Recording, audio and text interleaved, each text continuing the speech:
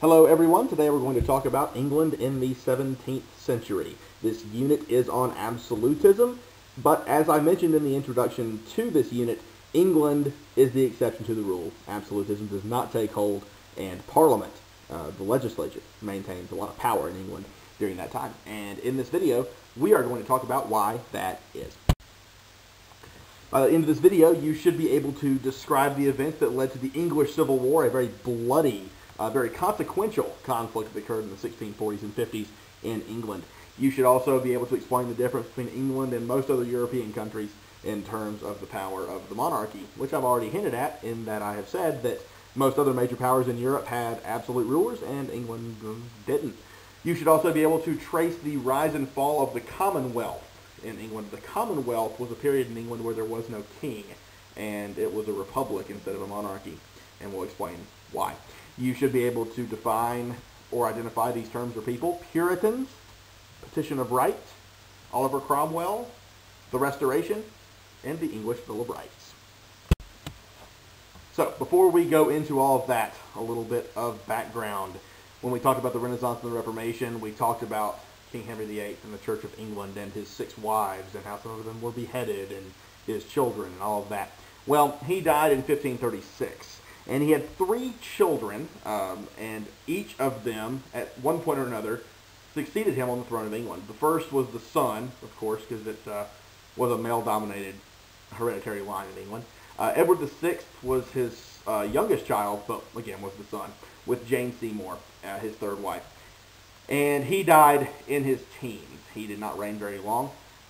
He was succeeded by his oldest half-sister, Mary I, who was Henry VIII's daughter with Catherine of Aragon, his first wife. Catherine of Aragon was from Spain.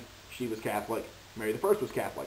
And took pains to persecute and kill a lot of Protestants. That's where she earned her nickname Bloody Mary, which I'm sure you're probably at least having a passing familiarity with. Mary I died without any direct heirs, so she was succeeded by her younger half-sister Elizabeth I, who was Henry VIII's daughter with Anne Boleyn, his first beheaded wife. Elizabeth I was Anglican. That means she was in the Church of England, which is the church founded by Henry VIII, obviously. But she found a way to make Catholics and Protestants peacefully coexist during her reign. She died in 1603 after reigning over 40 years. She did not have an heir at all. So, rule passed to the Stuart family, which was the royal family in Scotland. And the reason it went to them was a couple of generations before, King James IV of Scotland married the daughter of King Henry VII of England, Margaret Tudor. So they got themselves into the line of succession that way. So James I, known in Scotland actually as James VI, became the King of England. And this was the end of the House of Tudors. Sorry, y'all. And this is the beginning of the House of Stuart in England. So, throughout history, generally, English kings and queens have found a way to peacefully work with Parliament. But James I, following a lot of his contemporaries throughout Europe, other kings and queens in places like Spain and Russia, tried to invoke some measure of absolutism. He was on record as saying, for example, that he believed in the divine right of kings, that he obtained his power from God, and he was answerable to no living being. He also had a lot of fights with religious factions in England, such as the Puritans. Puritans were Protestants, but they were really, really, really Protestant, and they were totally against anything having to do with the Catholic Church. And they thought that the Church of England, despite being Protestant, was still a little too Catholic, had too many Catholic traditions, for example. And the Puritans were called Puritans because they wanted to purify the church of what they saw as Catholic, nuisances. Puritans you may be familiar with if you've ever studied U.S. history at all as the founders of Massachusetts Bay Colony in the year 1630. One thing King James did to keep Puritans happy, they wanted a translation of the Bible that everyone could read, and he issued the King James Version of the Bible in 1611, which is one of the more popular translations of the Bible to this day in the English-speaking world. James I passed off the rest of his reign. He died in 1625, succeeded by his son, King Charles I. Charles I kind of did the same thing that his father had done in asserting divine right and ignoring Parliament at every chance he got. Parliament in 1628 drew up a document called the Petition of Right. Petition of Right is a big sweeping bill that said the king could not raise any taxes or imprison people without consulting them or without having a dang good reason to. Charles I laughed and said, well, I'm not going to listen to that, and you can all go home.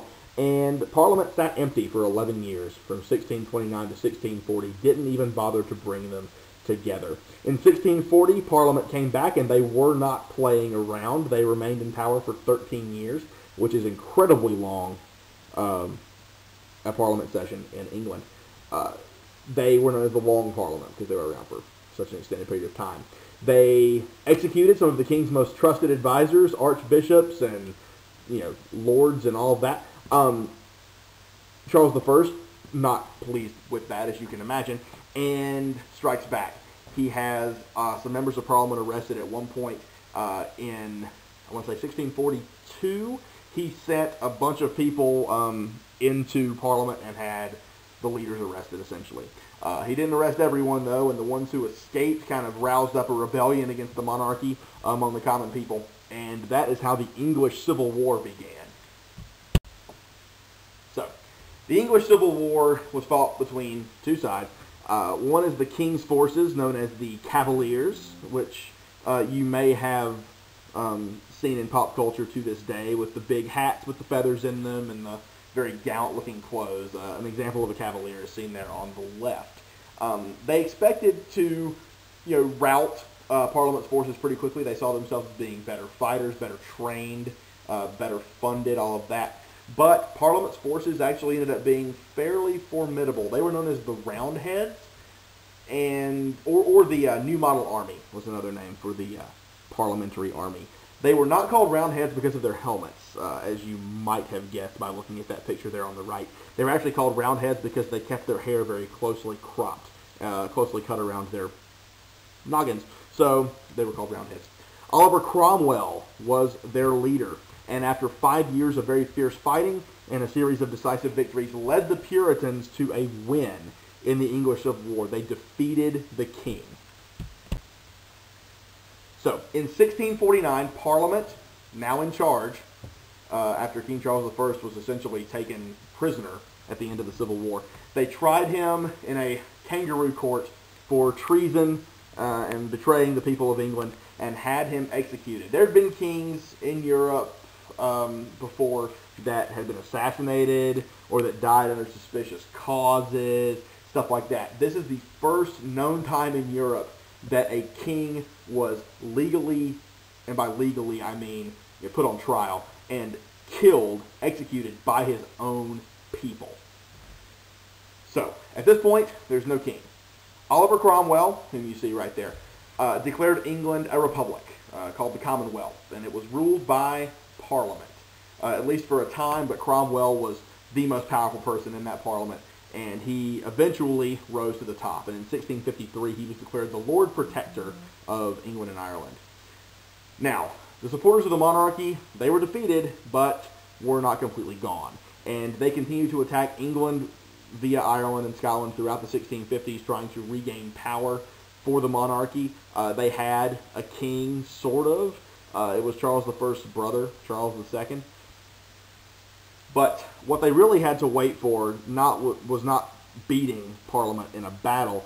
They just had to wait for Parliament to outstay their welcome. And they were dominated now by Puritans, which we talked about being, these people who wanted to purify the church. They were also incredibly religious, and they imposed a very strict religious code on the people of England. They thought theaters were immoral, so they closed down all the theaters. They were against drinking, so they closed down all the taverns. They outlawed things like dancing. So if you ever hear something being referred to as Puritan, what it means is it's boring as crap. And eventually people of England just got tired of it. And when Cromwell died in 1658, Parliament was already losing their power, and without a strong leader to keep them together, the people of England eventually just got completely tired of Parliament and brought the monarchy back. Fun fact, when Charles II came back on the throne as the King of England in 1660, they dug up Oliver Cromwell's body, beheaded it, and then hanged his body on, I believe, London Bridge, which just goes to show you that they don't forget. If you behead our leader, we will behead you back. So, the Restoration is what that time period is called, the root of restoration obviously being restore. The monarchy was restored in 1660 with King Charles II. He avoided conflict with Parliament, even though he reversed a lot of what they had done under the Commonwealth. He reopened taverns, reopened theaters, and all of that. And it's more of the strict religious laws. He kind of took those away. When he died in 1685, James II, his brother, took power. James II was incredibly Catholic and was not shy about it, which angered a lot of people in England. And it angered Parliament especially because they were Anglican. They were Church of England Protestant. So Parliament decided they've had enough of James II, and they invited James's daughter to rule as the leader of England with her husband, William of Orange, who was the King of the Netherlands. She had married him years before. And they basically sailed over from the Netherlands in Western Europe in 1688 and staged a bloodless coup. They overthrew James II. He fled to France, where he lived out his days in exile. And that was called the Glorious Revolution because it was not bloody. There was no conflict there, really. And they ruled for a number of years as William and Mary. A college was opened in their name in 1693 in the American colony of Virginia, which is open to this day. Among the notable alums of William and Mary, Thomas Jefferson, Jon Stewart of The Daily Show, and fellow Research Triangle High School history teacher Mamie Hall. You may have seen the pennant in the room if you are lucky enough to be a Research Triangle Raptor. So, in 1689, to assert that power once and for all, Parliament passed a series of acts that became known as the English Bill of Rights. And the English Bill of Rights asserted Parliament's power over the crown in England. The big thing was they had the power to tax. They had what was known as the power of the purse. They controlled the purse strings, how much money got brought in, how much money got spent.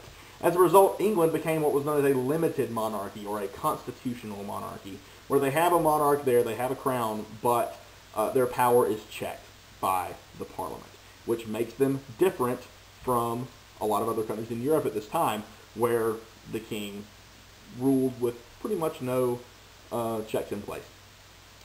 That'll do it for today. As always, be sure to ask your teacher if you have any questions. Cheers.